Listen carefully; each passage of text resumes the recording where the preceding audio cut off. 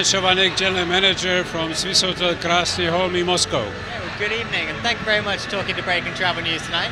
I can see a wonderful World Travel Award in your hand there. How does it feel to have won? It's fantastic, really. It's a great achievement for my team because we worked very, very hard so many years, and this is just to them. It's a great honor. It's been a great year for Moscow, hosting the World Cup, a lot of investment going in there to the tourism sector as well. Do you think the World Travel Awards will help you welcome more guests to your hotel? Absolutely.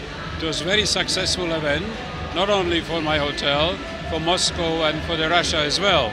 We already have seen major improvement in the tourism coming to Moscow, which is great. We are looking forward to the next year. Well, congratulations, and I appreciate your time this evening. Thank you.